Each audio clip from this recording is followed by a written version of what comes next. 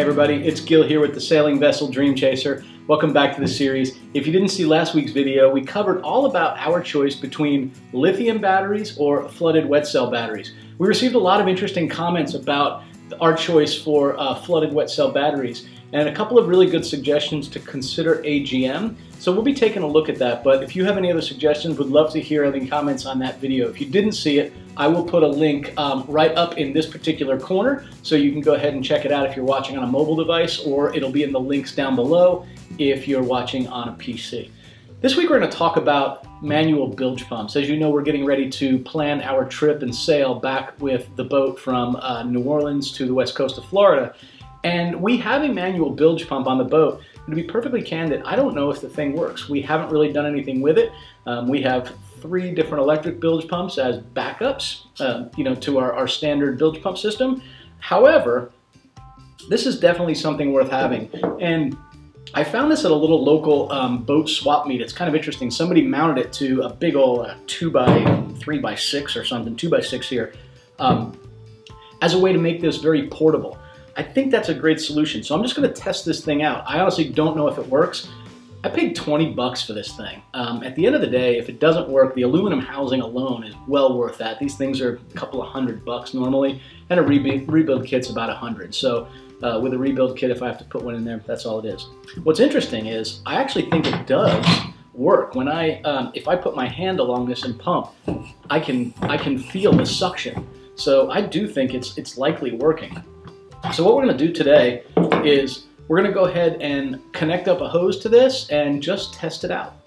Want to see what kind of lift it gets, how much we can really pump with it. I think I'm going to bring one of those like Rubbermaid tubs that's like an 18-gallon tub, and then set a timer and just pump for a minute and see, does it truly get the 17 or 18 gallons a minute that the specifications call for, and how much does head height change the volume of the particular pumping. So it'll be a fun little experiment with this. This one here is the Whale Gusher 10. It happens to have an aluminum body.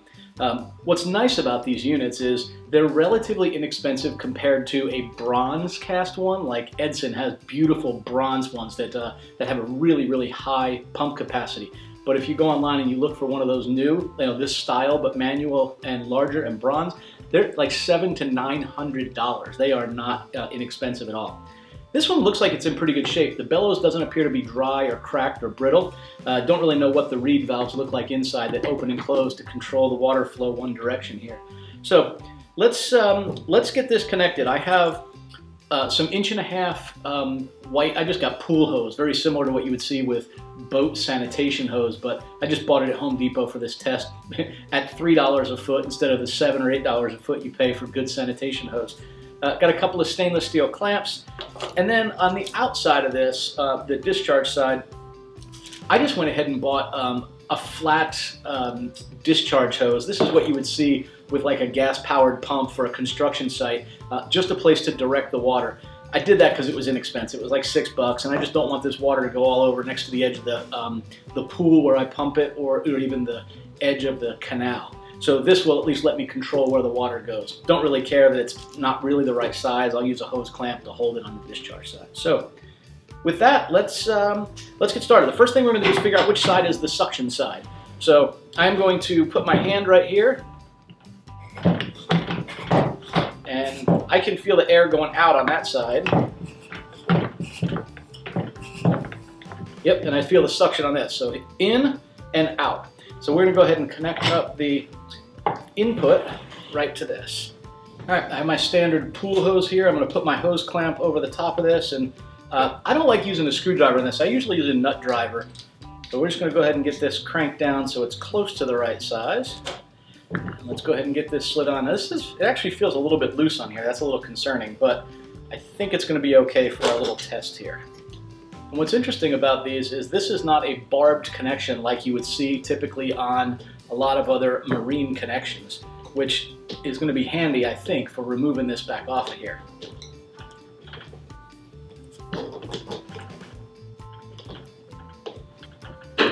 So I was able to get that cranked on there tight for the most part.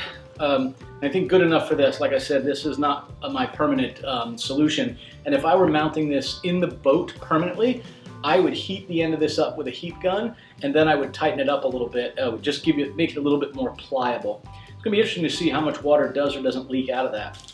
All right, so I'm now gonna work on putting the discharge side on it. And what's interesting is this little flat rubber hose. You have to kind of put my finger in there and push it. It's gonna be interesting to see if the water will just fill this up very easily, or if we'll have to, if it maybe doesn't work, I don't know, we'll see. So I'm just gonna slide this on the outside here, the output side.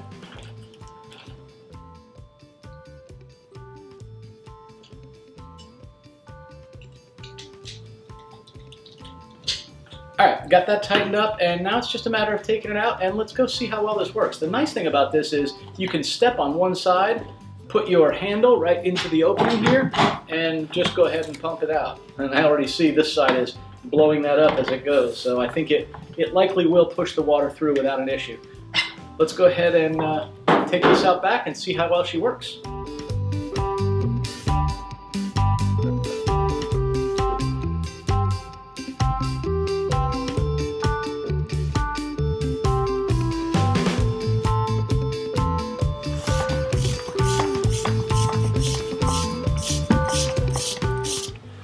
So it definitely feels like we got to tighten up the connections. So I cut a small piece of the exhaust hose, that blue stuff, and I put it right over the aluminum part of the intake side, just an inch long piece, and then I put the rubber hose over it.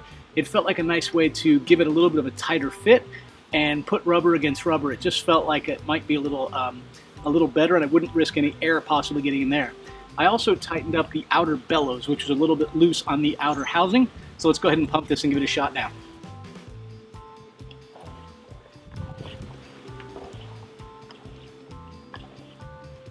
All right, we're gonna test it out. Yep. Go ahead and tell me when.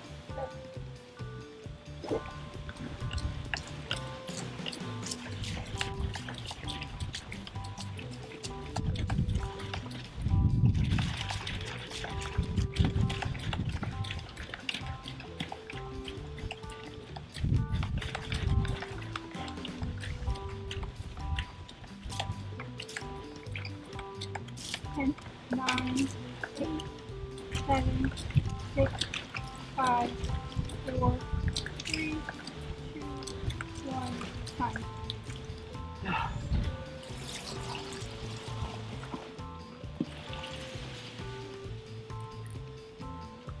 So as you saw, it works, and the good news is it works exactly as I bought it. So for 20 bucks, I got a $250 or so spare bilge pump. I did have to tighten up this this clamp around this bellows, but everything worked really good. The flexible discharge hoses are not a good idea. As you saw in that video, the water, it sort of kinks a little bit, and then the water would pressurize up and it would pop the hose up in the air. So you saw it putting some in the bin and some up higher. So let me give you an idea what that was. We timed ourselves at exactly 1 minute. Deb held the stopwatch. I pumped it for 1 minute. That Sterilite tub that we had, that big Rubbermaid tub, held 14 gallons. So it was a 56 quart tub. So that was 14 gallons. You saw we filled it all the way up to the top, plus you saw the water going over the sides. I suspect we probably had, let's say, 16 to 18 gallons in there, so certainly sounds like it's right at the amount that are in the specifications for this. Now here's the reality. Ever hear that old saying that there's no better bilge pump than a scared sailor with a bucket? If the boat was leaking at a volume where you had to pump like I was just pumping for 1 minute, things would be really bad. I'm not in great shape, but frankly that was tiring for just 1 minute. Can you imagine if you had a leak that was large and you had to really bail this down while you're trying to get to a location or while you're trying to do a repair? I don't know that it would be possible to do it that quick. It makes you really think that one of the things you might need to do is concentrate quickly on finding the hole before you concentrate on removing the water, because depending on the size of a leak or hole you have, you may not be able manually to overcome the inflow. Yeah, all in all though, this is a great deal, and I love the fact that we now have an extra one of these. Couldn't be happier with that find. I do think I'm going to start looking for one of those really big Edson used ones. I'd love to have a bronze one. I mentioned before, we have one of these built into Dream Chaser. I'm sure the bellows are shot and it probably needs to be rebuilt. I'm doing this 100% from memory, but I feel like the unit is almost twice this size. And if it's twice the size, I'm guessing it's somewhere near twice the capacity. It is interesting, you can really feel the pressure as you pull this thing out and it sucks the water into the bellows, and then when you go to compress it, it doesn't just go in as easy as it does here. You're pushing that water out, and you're doing it through the size of this particular opening. I can feel the little reed or flap in there that opens, this side. When you go on the intake stroke, the reed opens and allows water to flow in. When you push on this one, this reed opens outward, and that means this one cannot open and it blows the water back out. So it's a fairly continual flow. All in all, thrilled with this particular purchase. I would certainly encourage anyone that has a boat to have one of these as a secondary backup, if you will. Especially if you can find one used. Like, people get rid of boats all the time. You might be able to find some of these laying around. And even if you had to do a rebuild kit on one, not terribly expensive, $100 for a rebuild kit or so, and you've got a really good additional manual backup. And I like the fact that this one's nice and portable. But before I end this video, I am going to do a little chore around the house. When we first moved into this house, Deb and I upgraded most of the lighting to smart lighting. So all the can lights, for example, and several of the lamps and the outdoor patio lights are all voice activated, automation control. You can set timers on them. You can do it all through whatever you want to do. Alexa, stop. I said her name. That was bad. So the other day in the girls' bathroom, in that small little combination exhaust fan and light, the light bulb went out in it, and I didn't have any regular bulbs in the house. I only had smart bulbs, so I put a smart bulb in it. But I didn't connect it up to the automation. I didn't intend to leave it in there. So every time the girls go in at night, they turn it on, that light will blink 3 times, indicating that it's not connected to a hub or to any unit. So it drives them a little bit crazy. You get up in the middle of the night, it's nerve-wracking for them. So I am going to go in there and put up replace that light with a dumb light. I finally bought regular LED bulbs, and it's already hot. So I think after that, that's a good excuse to hop in the pool.